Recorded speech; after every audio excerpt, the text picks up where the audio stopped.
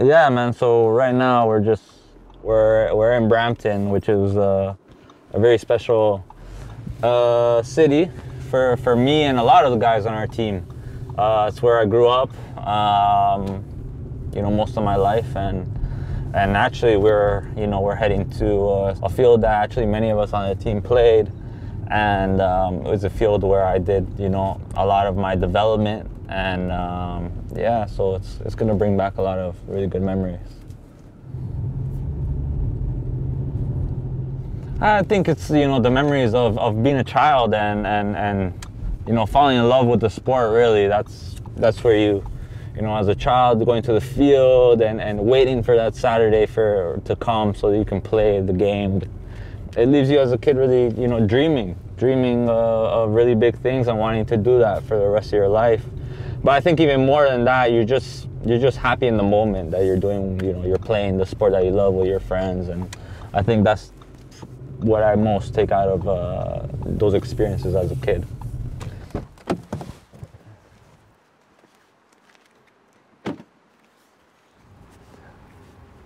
My childhood, man. My childhood comes to mind. Just great memories. Memories playing on these pitches with my friends, just because you love the sport, right? And even I think at that time, like, you try to be your idols on the pitch, and that's what it's about, right? And so we were always trying to be everybody and playing on this pitch, and you dream of one day getting to that stage, and it's pretty surreal that now, we came from playing on these pitches and now we're gonna play in a World Cup.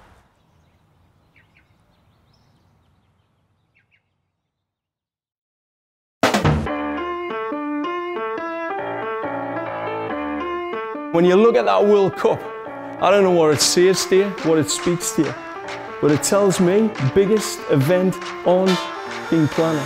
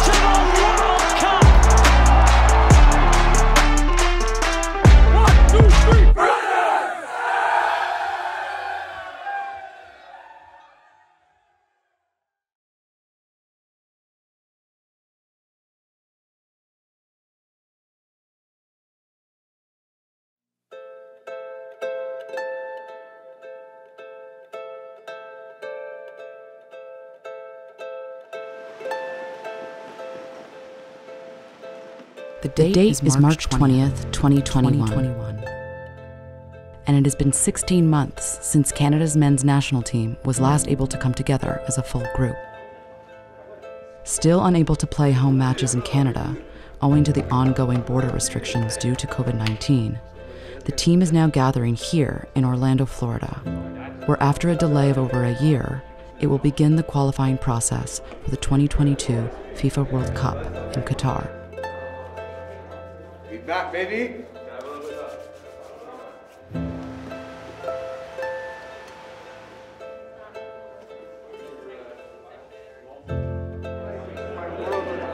With little time to waste ahead of Canada's first match versus Bermuda, head coach John Herdman has called a team meeting where he will make clear the mission that now awaits this group.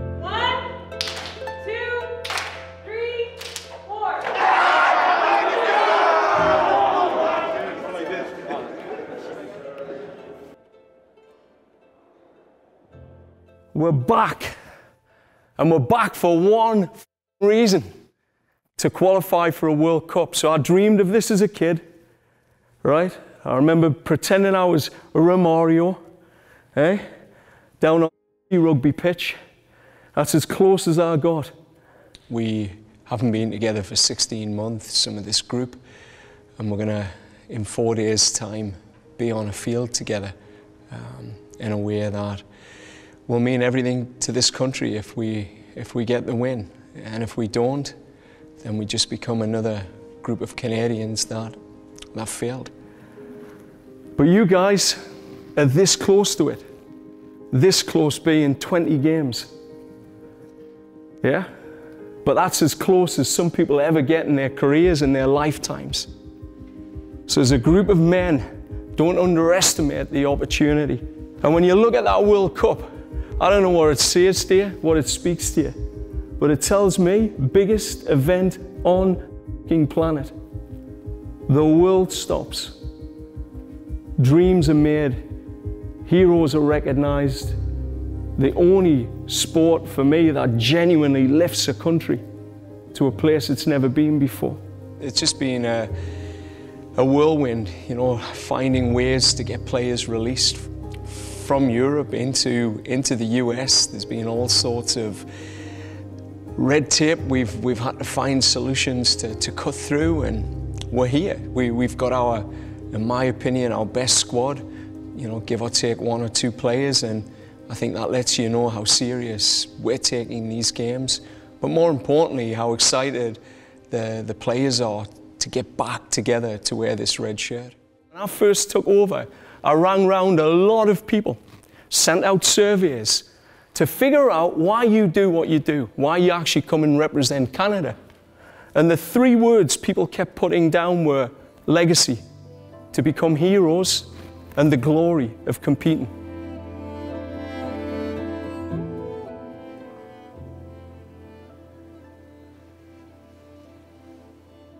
It gains a terrifying momentum.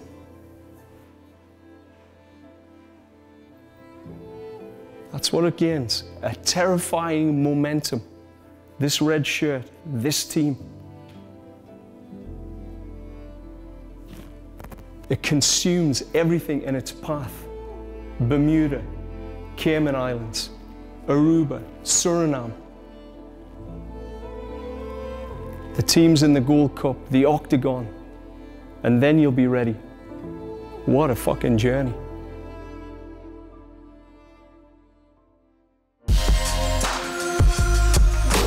There are 23 players in Orlando, fighting for a place in the starting 11 that will see Canada take its first steps on the road to Qatar. Yo, the camera's on the back. Amongst that group, there are 2 players who, for very different reasons, are capturing the imagination of Canadian fans. The first is Atiba Hutchinson, who at 38 years old has surprised many by returning to the team for what will be an unprecedented 5th cycle of World Cup qualifying. Coming into this qualifying campaign is it's something special. It's something I didn't really think would ever, happen again for me. And just to have that opportunity to be involved, for this game with this, young, talented group, a great group of players. It's exciting for me. I've really been looking forward to it ever since, me and John spoke and I made the decision to come in, putting on the jersey and just experiencing that feeling and having that joy again of representing the country and playing another qualifier. He's willing to keep fighting for this country. He knows that we're on the cusp of something, and at times it's that presence, it's that leadership, the on-field presence, the off-field presence that takes teams to that next level. I've seen it with Christine Sinclair, and I feel Atiba's got that same impact. The second man making headlines is Alphonso Davies, a player who, since last putting on a Canada shirt in 2019, has risen to the very top of world football. Have the joy I'm having reconnecting with the guys is amazing. Like I said, we haven't seen each other in 18 months, a year and a half. It's been long, so seeing each other's faces, you can tell that we're really excited to get back on the field with the national team, ready to put on the red and white. These are his brothers. He'll come back to his Canadian family, his football family, and he relishes that opportunity. There's never any hesitancy from Alfonso. It's never, who are we playing, where are we playing? Given everything he's got going on, it's just, you know, when are we playing again? Almost 2 years I haven't seen the boys, but it was nice seeing, you know, them now, playing with them, playing against them in training, so it's good. Why you lying? I'm happy. Tell me, why you Especially lying? Milan, I miss Milan the most. To make a World Cup, it's something missing for me for sure. Never really got close enough to it, so, and as I said, I think there's a lot to come for Canadian football. What the World Cup means to me, it means everything. Not just for me, you know, the whole team, a whole country. I think that's top of the top for every footballer. For us to make it, I think for everybody it will be a jaw-dropping opportunity.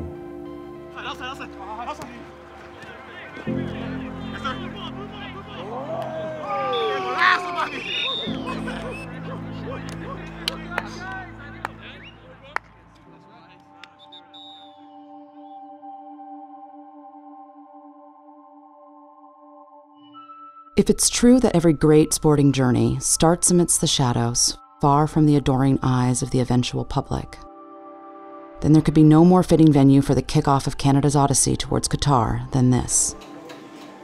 Here, thousands of kilometers from home soil, in a stadium with no fans at all, Canada will take its very first steps towards the biggest tournament in world sports.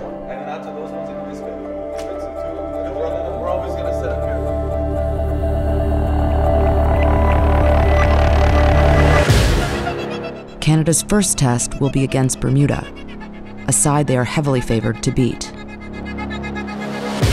But with the condensed qualifying format leaving no margin for error, tensions are high, as the team knows that drop points of any kind could spell disaster on the early road to Qatar.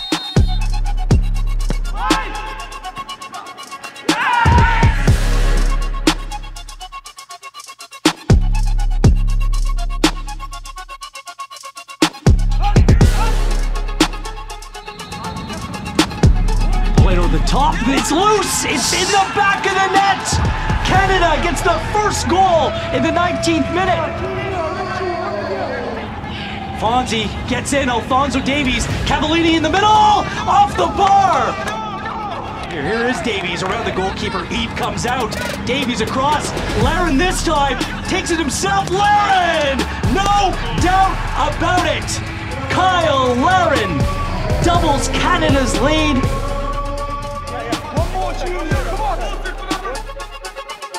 Ball played through, here is Larea. Richie Larea! That's more like it! Canada 3, Bermuda no score. Crossovers, good ball across. Moriam with some rare work to do, and that's in the back of the net. Mistake by Canada out of absolutely nothing.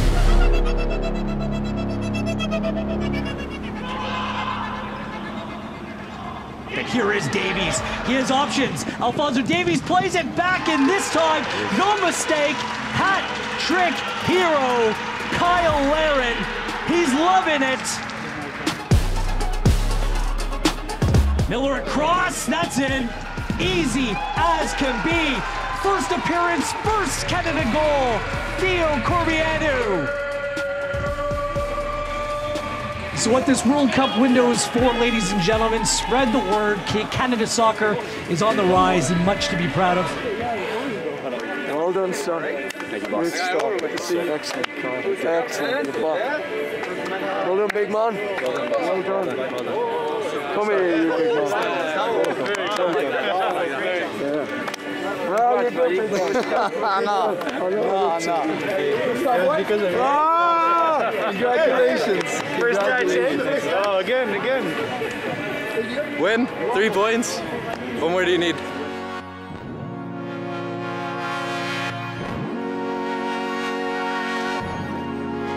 The quest for Qatar is now officially underway. Canada have opened their campaign with a 5-1 dismantling of Bermuda. The following morning, the team packs its bags to make the 2-hour journey to Sarasota, Florida, where it will now shift its focus towards the second match versus the Cayman Islands.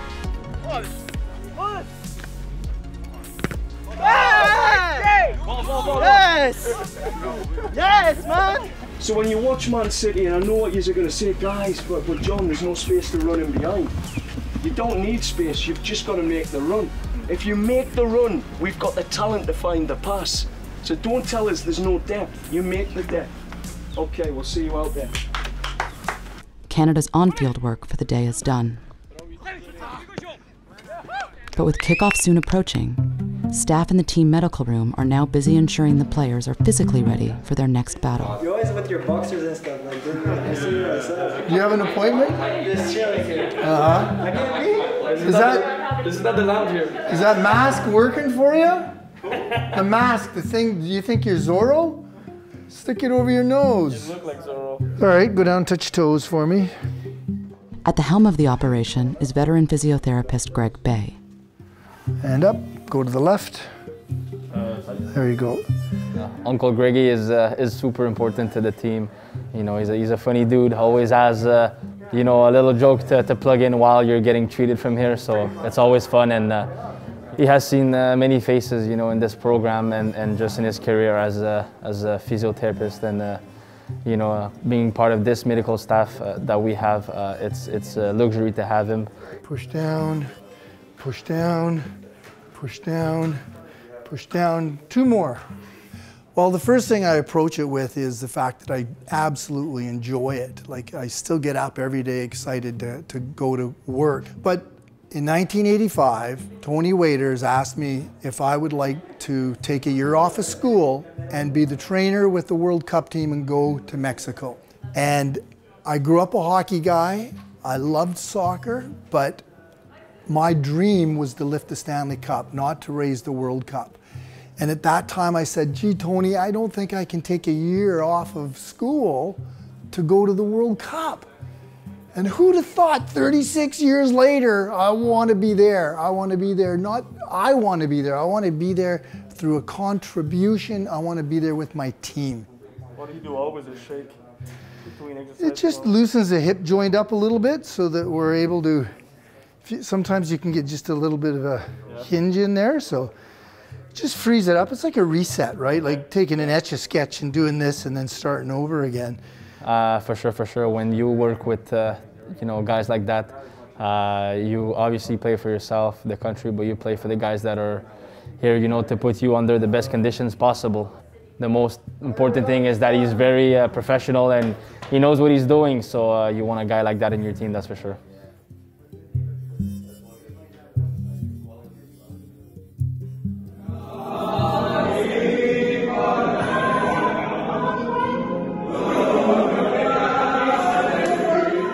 Before taking the next steps in their own qualifying journey, Canada's senior players have gathered to watch their younger brothers, Canada's under-23 team, take on Mexico in a decisive qualifier for the Tokyo Olympics.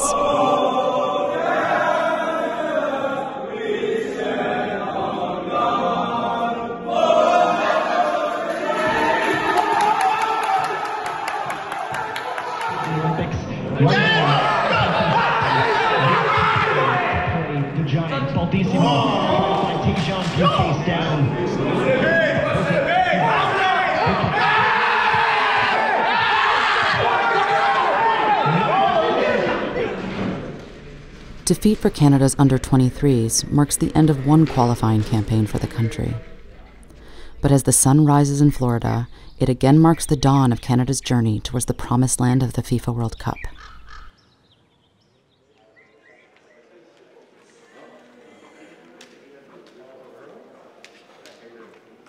I had a great chat with the leaders on Sunday, and the mission became very clear. And if I'm sitting here today, like I've been pacing around my room, ready to come in, but I just want to be part of what this is on the field today, because it's about making history. If that's a mission to go and make history, how many men get out of bed and say, "F it, I'm making history today"? How many people get that chance? People you know that get a chance to go and make some history. Some people not even in their lifetime get close. And what I've heard from this group of leaders is the performance is going to be absolutely ruthless. A ruthless performance. where you literally put your foot on the throat of the opposition and you just squeeze and do not give a about it. Because whatever stands in our way from making history, we go through it, around it, or over it. I don't know what you're going to be first at. Are you going to be the first team to score the biggest goal margin in CONCACAF history? I don't know. Whatever you've got to do to make history tonight, you can do it. Heading into the match versus the Cayman Islands, John Herdman has tasked his team with making history by setting a new single-match goal-scoring record. To live up to their coach's demands, the team will have to score 9 or more goals against their opponents.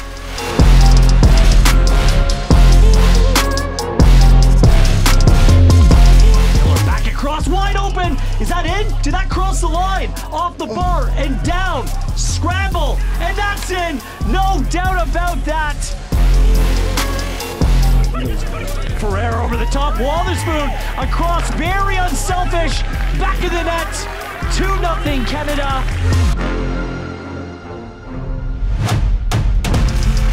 Here's Mark-Anthony Kaye to Wotherspoon, he has all kinds of time. David Wotherspoon, he gets his first Canada goal, make it 3 in the 25th minute.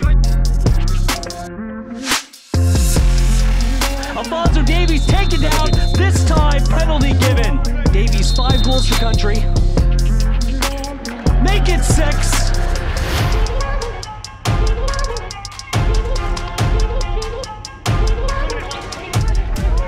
Mark-Anthony Kaye, they're gonna give it. Believe it, Mark-Anthony. His first Canada goal. Corbianu. Inside the 6, Wotherspoon lays that back, Alistair Johnston!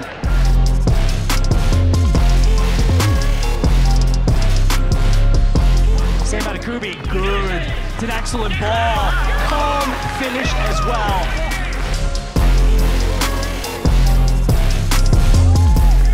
Good finish right there. Lucas Cavallini makes it 8-0 Canada. That equals the most goals that the Canadian men's national team have ever scored in the game.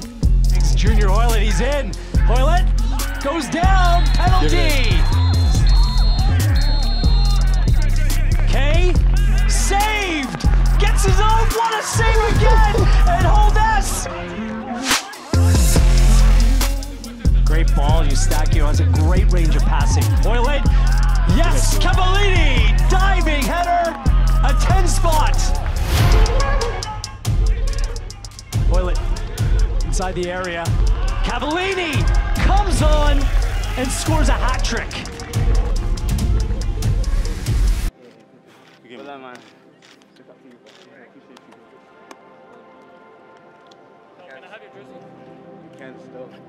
We have one inside, right? Kala, you don't deserve that ball, bro. You still Sam's goal.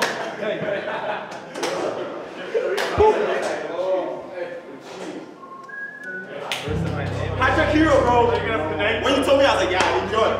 Look, everyone just gather around in here, staff, players, everyone together. Not everyone got to take the field tonight, but everyone got a chance to witness some history. Never forget the moments that you have together. This was a big one. You can only beat who's in front of you. You said you were going to be ruthless, and you lived that identity. Proud. Back home, you've sent a message. You've sent a message to CONCACAF. Brilliant. And this staff are the best staff in CONCACAF. Thank you, team, for everything you do for me, for this group of lads. Blatzy, finish us off, fella. It'll be 1-2, mission complete. Okay. Ready? 1-2, mission complete!